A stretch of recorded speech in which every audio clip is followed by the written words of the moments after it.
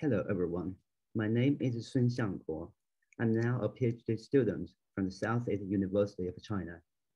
In today's presentation, I'd like to share with our work titled with Multi-Level Hyperedge Distillation for Social Linking Prediction on Sparsely Observed Networks. Our co-authors include Professor Dr. Bo Liu and Dr. Jiuxin and Mr. Qing Meng and Han Wang. They all come from the Southeast University of China. And Professor Hongzhi is now working in the University of Queensland, Australia. And Dr. Hongxu Chen is now working in the University of Technology, Sydney. In this presentation, I will first introduce the motivations of our work and then summarize the challenges and the contributions in our paper, followed with a detailed solution, and then we present the evaluation results. As we all know, with the popularization of online social networks, such as the World Wide Web, citation networks, and the social platform, people transfer their social life mostly online and result in considerable heterogeneous social interactions. Predicting these social relations play a fundamental role in users' behavior and online social phenomena. And it has been widely used in recommended system, anomaly detection, and sentiment analysis. So formally, the social linking prediction aims to distinguish whether a pair of nodes in a network had a specific type of link or not. But limited by many practical issues, such as the data availability and such as the privacy concerns, we mostly cannot see too many social relations. And this means the observed network is extremely limited, making the observed network very sparse.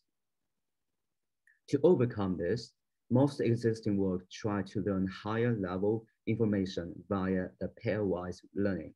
And however, as seen in this figure, if the observed network is extremely limited, we don't have enough pairwise links to support the smoothness of node embeddings. This might limit the performance. On the other hand, a hypergraph allows one hyperedge to connect multiple nodes, so they are better in higher level learning. But most works use a predefined hypergraph, which is toneless without too many hierarchical structures. So considering these two corner cases, we can conclude that a better choice to predict social links in sparsely observed network is to keep a balance between these two cases, which means to learn the multi-level hyperedges from data automatically. And that is the main problem we want to solve. To this end, we need to consider the following challenges. The first one is how to learn better higher level relations on sparsely observed networks. To address this challenge, we propose to use the hypergraph to learn the latent higher level information, which can overcome the limited observed pairwise links. The second one is how to learn multi-level hyperedges automatically from data. To address this problem, we designed the hyperedge expansion strategies to generate multi-level hyperedges. The hyperedges are generated automatically and follow the long tail distribution. And the third one is how to learn better node embeddings for linking predictions. To address this challenge, we designed a multi-level hypergraph neural networks for heterogeneous graphs, which can take both the pairwise links and the hyperedges together. And our primary contributions can be summarized as follows. First, we propose a novel hyperedge generation framework using three well-designed hyperedges expansion strategies. The hyperedges start from some basic graph lists and then expand themselves automatically following the power law distribution. Second, we focus on sparsely observed networks when predicting links, which is more common in practical applications. And we also prefer multi-level hypergraph neural networks, which can improve the performance. And we also evaluate our approach extensively with the state-of-the-art baselines for real-world dataset. Our solution can be seen in this figure, and it consists of four main components. The model is a stack of multi-level hypergraph neural networks, which are named the HNNs. And each HNN layer utilizes the corresponding hypergraph and the hypergraph is updated from the previous state. The initial hyperedges are actually constructed by the graphlets, and then we design three hyperedge expansion strategies to expand the simple hyperedges at higher level hyperedges. And in the end, we output the embeddings and the hypergraph incident metric, which can indicate the hypergraph structure. To predict social links, we combine each layer's representations and then send them to the downstream link prediction classifier. First of all, we introduce graphlets as the initial hyperedges to trigger later hyperedge expansion. We choose the graphlets because they're structurally complete, and each graphlet preserve an exclusive structure union, and they go beyond the pairwise relations, which means they're informative for link prediction on sparsely observed networks. However, they are not sufficient to preserve the global structures, and a larger network usually contains enormous graphlets, leading to a larger number of hyperedges. And at the last, even though the graphlets are some kind of hierarchical, but still not enough because of their small number of nodes. Since each graphlet can be treated as an initial hyperedge, we then design three hyperedge expansion strategy to expand or merge with other hyperedges. Here, we define the transition probability from one hyperedge to another hyperedge, and it relies on two aspects. The first one is the correlations of the hyperedges, which can be measured by the product of hyperedge representations. And the second is the connectivity between two hyperedges, which can be evaluated by the Jacob similarity. So based on the transition probability, we present three hyperedge expansion strategies named the depth first expansion, breadth first expansion, and hybrid expansion. And as we can see in the right side picture, when we try to expand the hyperedge E1 and E2, they may all succeed and include with each other. And as a result, the previous two hyperedges now overlap and are reduced as one hyperedge.